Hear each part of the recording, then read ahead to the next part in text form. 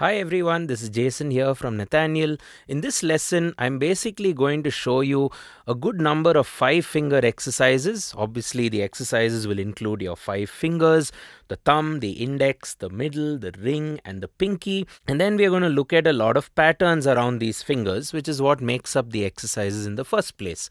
Right? Now, traditionally, 5-finger exercises are used to improve the strength of your fingers, the dexterity, the control over your hand in general, and also to improve things like speed, flexibility, and whatnot, as the books or other YouTube videos will tell you. But 5-finger exercises, I think, are also the stepping stone towards a lot of creativity and a lot of musicality, right? So there'll be 2 sets in this series. The first set will be focused on traditional 5-finger exercises, which are great for beginner students, great for anyone really. Even if you're looking to warm up, it's always good to do 5-finger drills, right? And the second set is where we are going to try and take these exercises or these techniques or these drills and make them really creative, very musical, bring out your ear, and a lot more, hopefully. And that's generally what I have to say when it comes to learning any drill or any pattern which you have to do on the piano. Once you finish with it, or once you're done with it, it should become something which you're proud of. You should make it music, make it musical, convert it into a song, a small tune, or whatever it may be, right? So let's get started. I'm going to choose the key of C, or rather my thumb will be on C. Right, some of you who follow this channel might be a bit happy because I rarely choose C, or some of you who follow it and don't like C may now be a bit angry. But believe it or not, we are going to take C and then we are going to evolve it to a point where it doesn't even feel like C major or C anything. Okay, so stick with me till the end of the lesson, and if you haven't already, don't forget to subscribe to the channel and all that other stuff. Let's get started right away. So you need this handhold basically for the 5-finger drills. C with your thumb, D with your index, E with your middle, F with your ring, G with your pinky. So in this lesson, I'm going to pretty much show you all the drills in the right hand. But remember that you can always do those in the left hand by playing pretty much the same tune, wherein the left hand will be a mirror image of the right hand. However, I may also do a little bit of other things in the left hand, bring about a bass line, hold the pulse, which is why I'm tending to play all the exercises in the right hand. Okay, so C, D, E, F, G. Thumb, index, middle, ring, pinky. Okay, and the first exercise is quite simple. This is what we all do when you're given 5 notes. What's the easiest and coolest thing to do? Go up and down. So C, D, E, F, G, F, E, D, C, right? E, F, G, F, E, D, C. Okay, a couple of things to keep in mind when you play this drill. Try to always think of 2 notes for every pulse. So, in other words, there is 1 snap in my left hand for every 2 notes played in the right hand. So I like to imagine these as 8th notes because melodically speaking, you don't want to generally play quarter note melodies. It doesn't sound so great.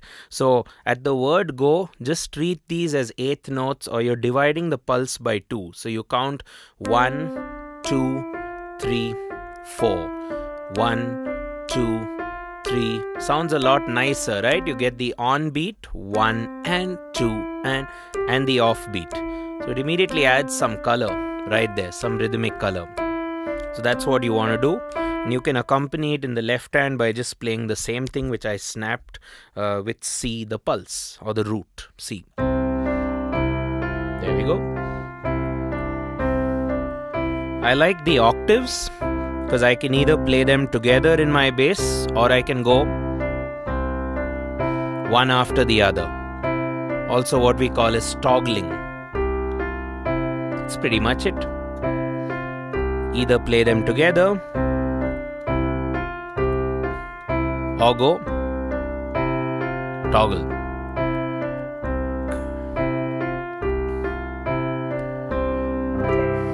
right? So a few more exercises for you. That was the first one. The next one, now you may realize that playing it ascending and descending is not a great mental job because it's just one by one, so it's easy on the brain. So as we sort of skip some fingers or skip some notes, things get a bit more interesting. So the next drill is to basically play in thirds. So instead of playing C D, you're playing C E. So C E D F E G, okay, G E F D E C, and what I like to do is stop at the end, okay, so that it kind of adds up to 4 beats in a bar. C E D F E G, wait, G E F D E C, wait, C E D F E G, wait, 1 and 2 and 3 and 4, and the same pulse again in the bass.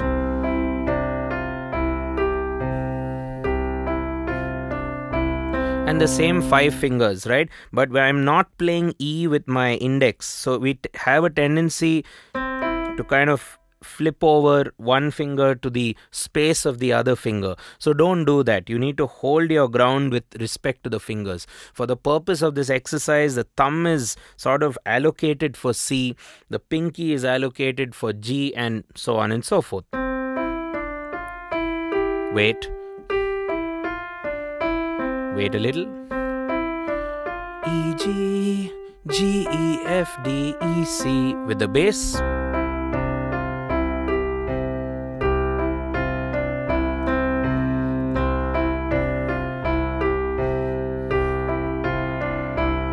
And so on. So that's exercise 2. Coming to exercise 3. Basically, exercise 3 is to play your music in triplets. Triplets, what do? They divide the beat into 3 equal units. So you go dabba da dabba da dabba da dabba da dabba da dabba da dabba da, 1 triplet, 2 triplet, 3 triplet, 4, like that. Dad or takita takita takita takita.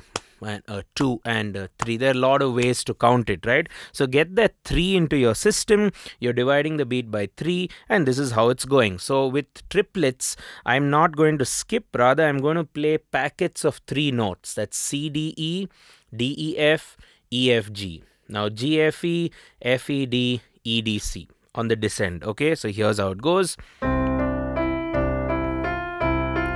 Again, you wait at the end, so then the 4 beats will end. 1, 2, 3, 4, and a. Da da da da da da da, 4 and da da da da da da da da da da da da da da da da. Okay, same fingers for the same note. So da da da da da da da da.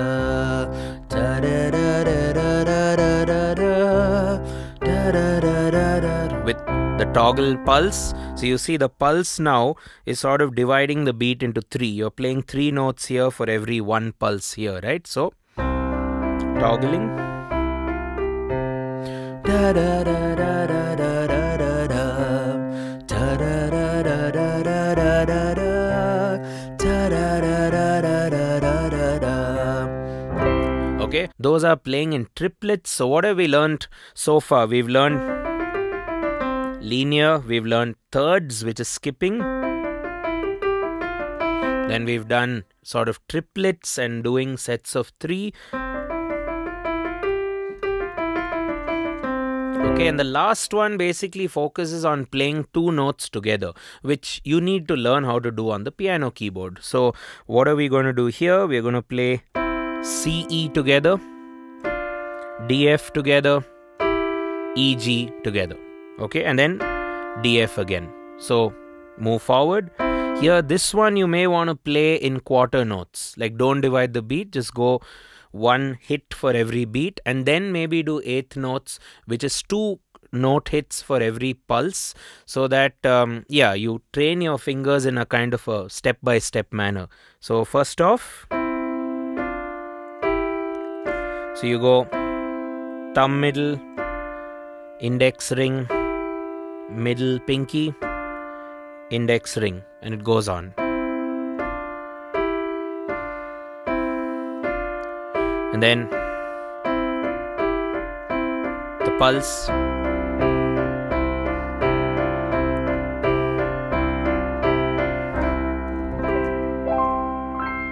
Okay, so these are your 4-finger exercises.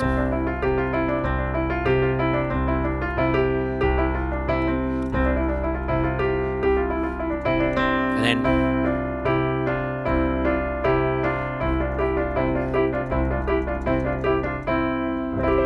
right, so you may find a lot of challenges with your fingers. One is your fingers may keep lifting all over the place.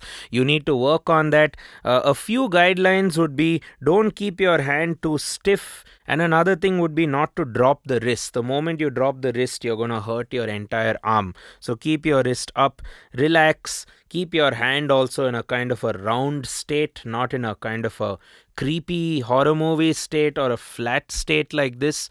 Keep it round and play. Okay, but now, as I told you at the beginning of the lesson, I want to make this stuff sound a lot more exciting, a lot more creative, and a lot more musical. So that's where the left hand, the journey of the left hand will begin.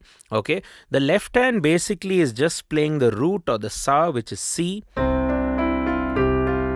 Why not add a couple of notes to the equation? So the notes which we have for our lesson are C,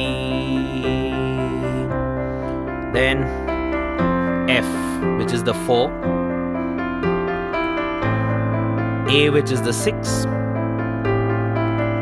G, which is the 5. C, F. You can do this with all the exercise. G. You can also not play those notes. You can play other notes. For example, E. E there.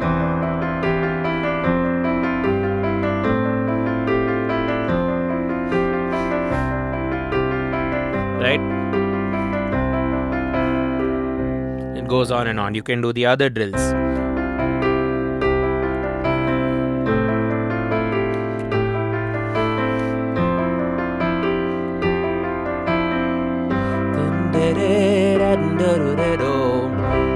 And while you play all these exercises, so we have the left hand doing a steady pulse, creatively choosing a variety of notes. I'd also like you to focus on your ear as you play by doing something which we all do in any case, which is sing. So basically just sing the tune of whatever it is you're playing. This can add another layer of challenge for you and help you grow more like an all-rounder rather than just a piano player whose job is to just play this exercise. I want you to also grow as a musician while you do anything. Right? So something like this will help. Na na na na na na na na na na na na na na na na. If you know your swaras, you can go sa re ga ma pa ma ga re sa re ga ma pa ma ga re sa, or you go sa ga re ma ga pa ga ma re ga sa, or sa re ga ma pa ma ga re sa, or well, I can't really sing that. Can't sing 2 notes at a time. You get the idea. Try to sing as much as possible. If you're not sure of sa re ga ma pa, perhaps you may know the solfege language, which is do re mi fa so. So that's not all, folks. We are going to now look at how this exercise can be taken into even more overdrive and even more creativity and more sonic possibilities by taking the same old 5 fingers. But here's the thing. You're not going to mess with the thumb and the pinky. The thumb is going to stick on C. The pinky is going to stick on G. It's the middle notes which I can mess around with, change a little bit here and there, and then play it in the same patterns. That's then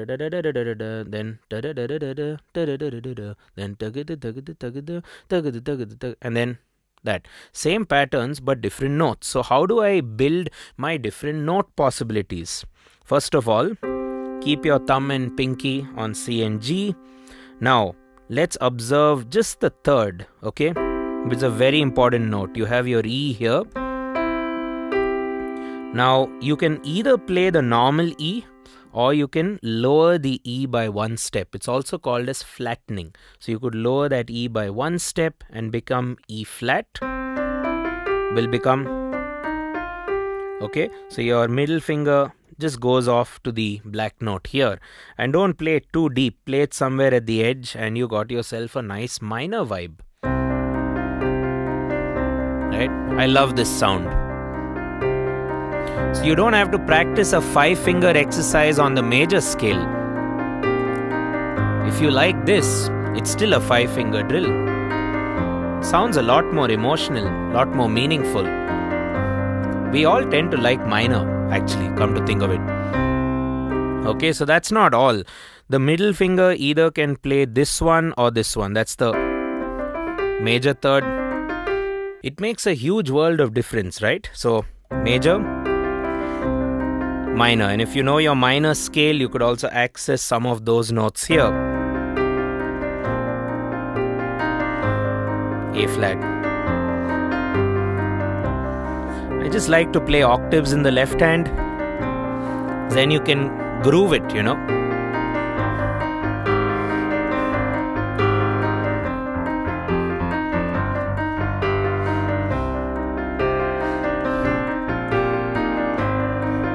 Right? So if you're like an intermediate or an advanced kind of player, you could look at the possibilities of exploring your left hand to kind of play different notes, play different grooves, emulating like a drum kit, kick with the pinky, snare with the thumb, if you will, and just hold your ground in the right hand and play whatever you're supposed to play. So major E, minor E flat. So you have your major third, minor third. What else can we do? We have the 4, which is F. So that F could either be F normal, or now I can't flatten the F because then it'll become E, which is redundant. So I can raise the F. Very ambient, very dreamy, very mystical.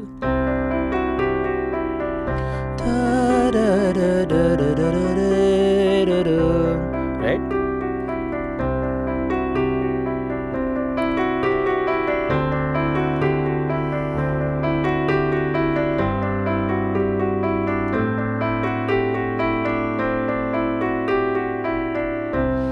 Beautiful sound. Now there's some fun you can do here, right? Now the third can either be major third or minor third. The 4 can either be perfect fourth or the raised fourth, which is also called as a sharp 4, augmented fourth. You could even say tritone. So that's sharp 4. That's perfect 4. But remember what I said earlier, the third can either be major third or minor third. Now that can happen independently of the fourth. So collectively you could have an equation of like 2 square, which is 4 possibilities, right? So you go that one, which is major third perfect 4. You could do minor third perfect fourth. You could do major third sharp 4. Right, I quite like that. Minor third sharp 4 perfect 5. You can just digest that a bit. And here's where you want to get a bit more experimental. Why just play it up and down? Maybe you could do the other drills, like right, in 3s.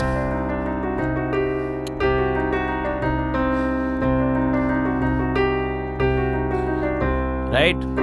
Or you could figure out some songs also. A lot of tunes also could be influenced by maybe this exercise, you know. Yeah, and if you know your way around scales, ultimately you're on the C scale or the key of C, and you have this interval permutation. Now if you go to G, you can get the same sound on G, and I quite like to do that to kind of push my ear and my eye around the keyboard. You know, you could do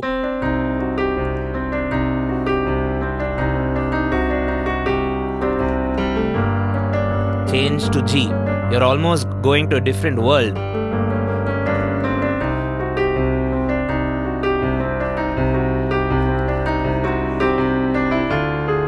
D.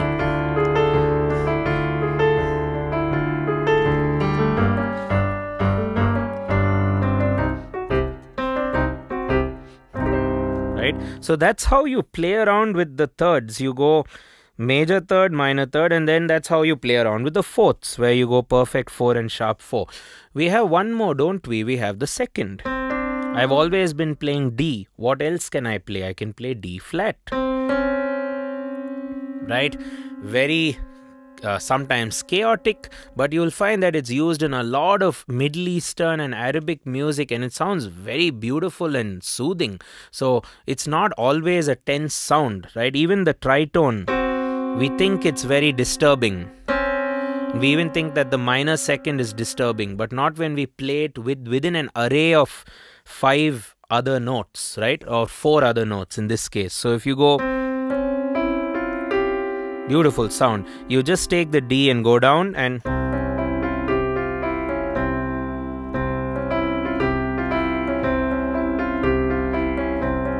right. So right now I have my major third perfect fourth, but I can also do a flat 3 and a flat 2.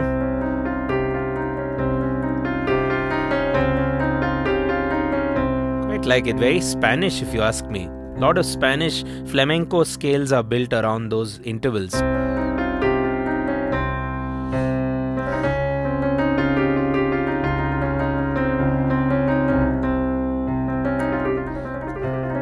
Right, there we go. So you have minor 2, minor 3, minor 2, major 3. You see the complete cultural change by just moving one note to the other, right? And then of course you can flip around the 4. Normal 4. There, that's as chaotic as it can get. You've completely removed all the major scale notes. You've just kept the root and the 5th. Or really like this one. So you get the really weird ones, which I've sort of saved for the end of this lesson. So let's just recap what we've done, everyone. We've looked at 4 traditional 5-finger exercises, which you're probably going to do in a similar vein through maybe another YouTube video or another teacher or another book or resource or whatever. But then we looked at these 4 exercises. We also looked at the importance of the left hand, what all it can do in terms of starting with the pulse, then creatively exploring the world of the scale and the notes of music in general. You know, that's what tells the story, the left hand floating around while your right hand holds its ground. Then we also looked at the importance of singing. I also told you a bit about how to keep your hand when you're playing, a few tips there. And then we took this exercise into a really creative space. We basically flipped around all those middle intervals, the second, the third and the fourth, 2 becoming normal 2 or flat 2, 3 being normal 3 or flat 3. Flat basically means going down a semitone or going down a step on the piano or in music in general. While the 4 couldn't come down, so it went up by 1. You raised it and you leave the root and the 5th common. So that's basically all I have for you in this lesson regarding 5-finger exercises. I'll be happy to share a lot more of these drills as well. So do leave me a comment. Let me know what you thought about this exercise. Also what you'd like to work on as well. And don't forget to be part of our channel, right? If you're part of our channel, you can interact with me. You can leave me your comments. You can tell us what you'd like to learn, and we also go live quite often focusing on your doubts. So stay tuned to the channel, subscribe, don't forget to turn on the bell icon for regular notifications, and I will see you in the next one. Cheers.